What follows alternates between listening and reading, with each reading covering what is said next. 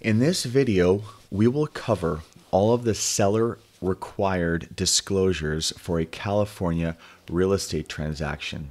Now, these are forms that are required by California state law that the seller deliver to the buyer in a sale of residential real estate between 1 and 4 units, so meaning a condo or single family home, all the way up to a 4-unit or fourplex property. And whether you are just interested in which forms are required or you've downloaded our bundle, this video will serve as a guide to help you go through all the forms and easily complete them so that you fulfill your obligation to the state. Now, I should mention that sometimes I hear sellers and buyers, and they'll ask me if they can waive. If a buyer might say, "Hey, don't worry about disclosures. I'll buy it as is. Just I'll waive it, whatever." Well, the problem is that it's not up to the buyer to waive. This is a requirement from the state that the state places on the seller to deliver information to the buyer about any material facts that they may have and just basic information about the property. So the seller must deliver these forms. And even if it wasn't a legal requirement, it just is a smart move anyway, because the seller is the party taking on all the liability. So they want to make sure that they disclose everything that they know, thereby reducing their liability as much as possible. So we'll jump right into it. Now, you'll see when you download the bundle, we have a list and instructions where we basically make 3 easy steps to completing all the disclosures. And it might look like a lot because in California there are a lot of disclosures, but we've ordered it where if you read through this, you'll see it's not as overwhelming as it might first appear. So you have the 3 steps here, and then a list of the disclosures, and it's basically a table of contents that shows you which pages you'll find which disclosure. Some notes that will make it easier to understand what you're working with here. And then separately, you'll order a natural hazard disclosure. This is a state required report. And we have instructions on what to do, how to order it, where to order it. It gets made. It's custom made to each property, and then will be emailed to you, and you'll include it with all these disclosures. And so this is downloaded with the bundle. And we're going to go through this list of disclosures that we see right here and talk about how to fill them out. So let's jump over to that list right now. All right, so we are beginning with the transfer disclosure statement. And this is a fundamental disclosure form. So you'll start by putting the city and county that the home is or the property is located in, the street address, the date, and we're going to move on. Now, sometimes the seller will have some reports or disclosures that they want to include. Let's say a seller did a termite report, or for whatever reason, there was some sort of engineering report that was done recently on the property. If the seller is in possession of any of these reports that they just randomly got prior to opening escrow, you can check a box here and you can write in the names of the reports. So this is not something that you have to do yet.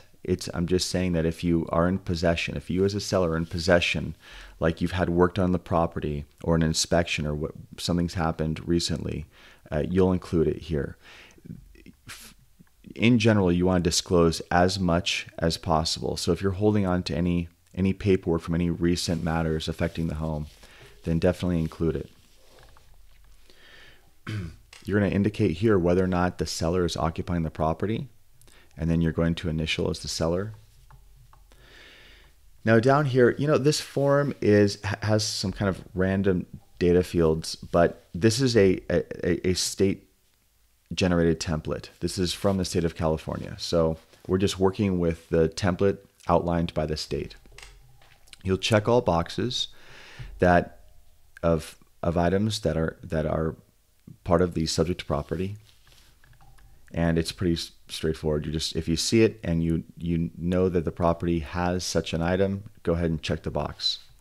It asks you about the garage, about the pool, spa heater, water heater. Now, here's the big question that comes up for sellers. What if I don't know? What if I don't know? keep this in mind, and this is a very important point I'm going to make. Disclosures aren't asking the seller whether this exists, if for sure this exists or not. They're asking the seller if they know if such thing exists. If the seller doesn't know, then they can't disclose it. So disclosures, sometimes sellers get nervous thinking, well, I don't know, and I don't want to put no, and there really is a leak, or there really is a certain type of fixture on the premises. What do I do? It's not asking whether it exists in an absolute. It's not asking you whether it exists in a vacuum. It's asking you whether you know if it exists or not. Because there could be a roof leak, but you don't know because it hasn't rained for months.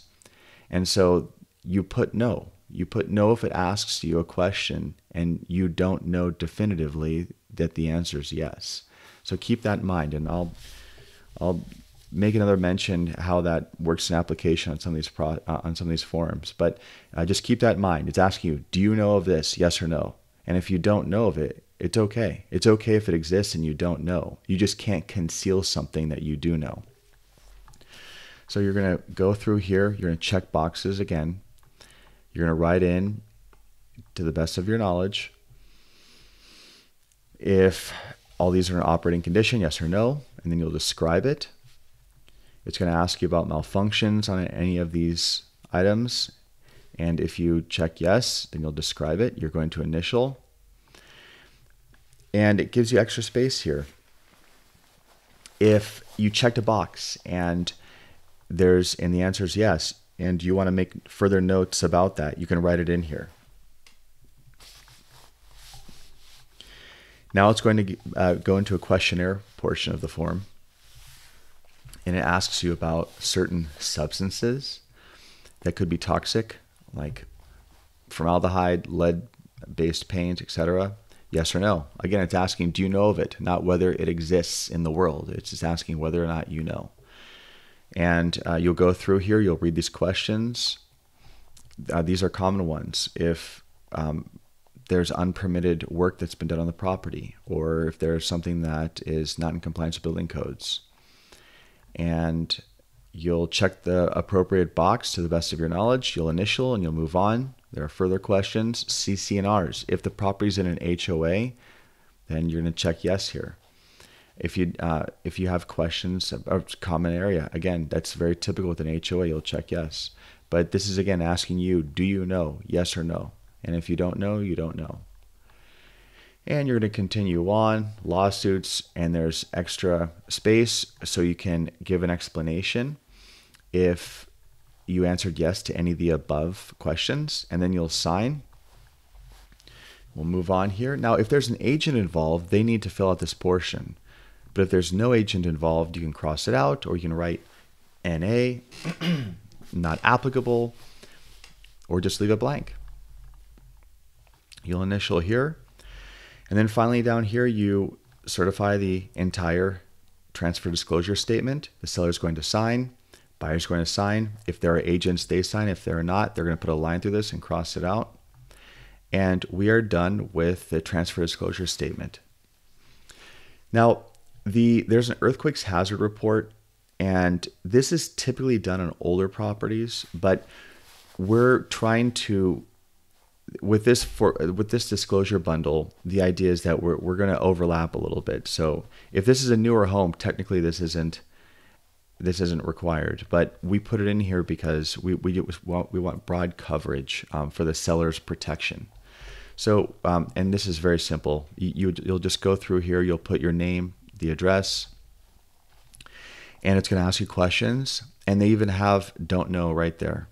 So other forms don't necessarily have the don't know, but this form does. But it asks you yes, no, doesn't apply, or don't know. So I highly recommend that you fill this form out regardless of the age of your home. The more disclosing, the better. The more information you furnish to the buyer, the better. The more protected you are as the seller. We have something similar here.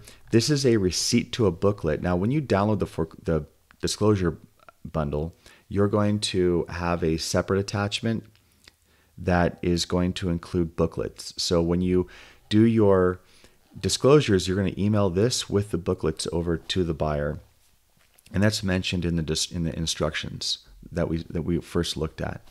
So you're going to send this to the buyer and have them sign, acknowledging that they received your booklet, Homeowner's Guide to Environmental Hazards.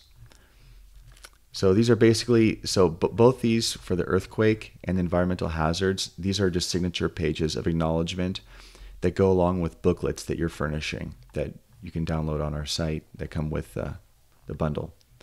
All right, smoke detector compliance disclosure. Properties need to have smoke detectors, and you'll put the property address here. Now, naturally, sellers will ask, well, where exactly? Because I have one, or I have one located in a certain place. Well, you can read this location section here, and it tells you precisely where you are required to have smoke alarms. You're signing that this is in compliance, and you're delivering this to the buyer. Same idea with carbon monoxide detectors. And again, if you're asking where they should be, and it's a little bit different than the smoke detector placement. So you'll have this location section that you can reference. It's very helpful. That tells you. This comes up a lot in real estate transactions. It's an easy fix. It's a requirement. As a seller, you do not want to convey real estate.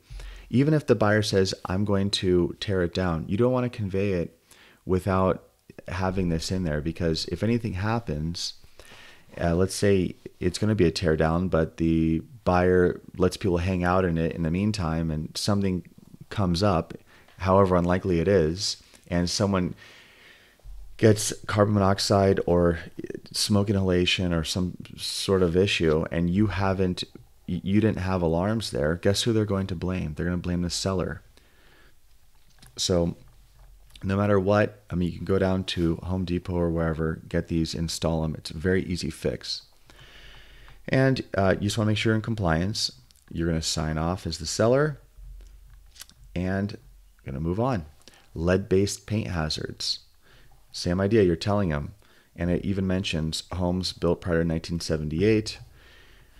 If the home's brand new, this form isn't required, but again, like earthquake, we want to overlap. We want to make sure that if anything, we over-disclose and not under-disclose, because with disclosures, it's very important that we're reducing the liability of the seller as much as possible. So you'll put the property address here. If the seller has any knowledge of lead-based paint, they can write it in here. If not, leave it blank, and then sign off as the seller. And buyer's going to initial. If there are agents involved, they're going to sign, and then the buyer is going to sign down here.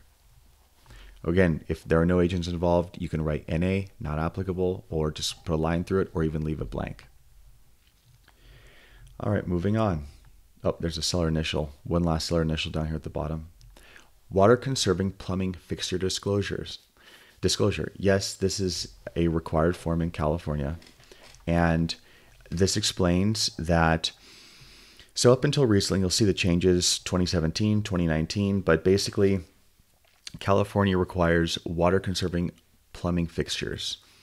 And if your home doesn't have it, then you need to disclose that. And it explains what a non-compliant plumbing fixture is. And now keep in mind, this isn't a point of sale requirement for compliance, meaning that the seller doesn't have to change anything. The seller doesn't have to retrofit their plumbing fixtures. They just have to let the buyer know that they're buying a home that has plumbing fixtures that aren't compliant. And it's going to ask you, the property contains non-compliant plumbing fixtures, yes or no? And if there are non-compliant, then you'll write them in here. Non-compliant plumbing fixtures, you'll itemize them in here. Seller's going to sign, buyer's going to sign, and we move on. Water heater compliance. Now, of course, water heaters need to be strapped in California due to earthquake risk. It's going to explain what the requirement is of the seller being in compliance. You'll put the property address. It's just the statement of compliance. Seller is going to sign, buyer is going to sign, and we're done with the water heater. Now we're going to move on to the supplemental property tax disclosure. Now, this is important because property taxes for the seller are calculated on the seller's purchase price plus the increase in the assessment, but there's a cap on that due to Prop 13. So the seller is going to be likely paying lower property taxes than what the buyer will have. Now, escrow prorates property taxes based on what the seller's paying. So the buyer's paying their prorated property tax based on the seller's account. Well, what that means is that when the sale goes through and the county reassesses the value of the property tax bill is very likely going to be higher, and the county is going to send a bill for the discrepancy to the buyer after closing. So this is a common surprise for buyers where they close escrow and within 60 days, the county sends them a bill saying, hey, you owe us maybe thousands of dollars in property taxes. And the buyer's thinking, wait, I just paid them prorated and I know taxes aren't due yet, property taxes aren't due. This is giving the buyer a heads up that they're going to get this bill, because this is a very common occurrence in real estate transactions, so that the buyer can't freak out or take issue with anyone. So it's just an advisory, good measure. All right, buyer's going to sign to acknowledge, and we move on. This form has somewhat of a complicated backstory, but I'm going to make it very simple for you. In this form is actually a simplified version of what needs to be done, but this protects all parties, and basically in real estate, the seller needs to do an affidavit. They're going to do it with escrow. And the affidavit is whether or not the seller is subject to a certain withholding. Well, to make this really easy, we have this form that meets what's outlined on the requirement on the purchase agreement. The property address is going to go in here. The names of the parties are going in here. There's going to be an explanation right there. And then as the seller, you're going to send this over to escrow. And I believe we even have instructions here about this form. Yeah, right here, the last form, it was the last form, but more forms have been added by the state. But it's going to tell you right here. So just please send this form to the escrow officer. Nice little reminder. So you're just going to put the names of the buyer and seller, and you're going to send this over to escrow, and they're going to be able to complete this for you. And then after escrow completes it, then the buyer is going to sign off. So that's it. This whole thing is boiled down to a simple process of property address, names of the parties, send it to escrow, get it back, and then make sure escrow signs, of course, they're the qualified substitute, and then the buyer is going to sign to acknowledge it. It's very easy. All right, fire hazard, hardening, and defensible space disclosure. This is a newer disclosure due to the prevalence of wildfires in California. And you're going to put your property address here. If there are features of your home, of your property, that make it more vulnerable to fire, you're going to check the appropriate boxes. If you don't know, then the answer is no. Again, it's yes or no, don't know. Home hardening inspection.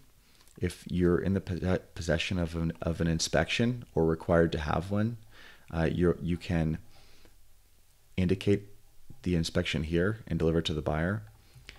And both parties are going to initial here at the bottom. Now keep in mind, there's a default section if you're in a jurisdiction. So if you're in an area that doesn't require a compliance inspection for having defensible space around a property so that it is at less risk of wildfire, then you can just leave. If your area, your jurisdiction does not require that, then you can just leave it as is. You don't have to check any boxes, and you can move on and sign at the bottom. If there is a requirement or an ordinance or something else, please read B, C, and D and see which one applies to you, and then check the appropriate box. But that's the only part of the form that, in addition to this, that you want to read closely. You want to read the vulnerability features, and you want to read if any of these pertain to your particular property. And I'm sure you'd know because you'd get a letter in the mail, or you can check even there's a website here that you can go on. It's through the state in terms of your home's vulnerability and measures that you need to take to be in compliance. This is the newest form that just came out that's required by the state. And that's it. So now in addition to this, there's a natural hazard disclosure, and that's what you are ordering here. And it's going to have a signature page on it. So this will be emailed to you and to escrow, and you're going to have your buyer sign off on it to acknowledge receipt that they're in possession of the disclosure. And so when you have this NHD, natural hazard disclosure, and you have all these forms and the booklets, and it's delivered to the buyer, then you've fulfilled your obligation in terms of disclosures. If you have questions about any of this, then please do leave a comment, and feel welcome to email info@openhometeam.com, and we'll be happy to answer. And we do have a number for support. We have a phone number and an email for support. So if you've purchased the bundle and you get stuck, please reach out. We're happy to help you. I do hope that you found this video helpful, and I thank you for watching.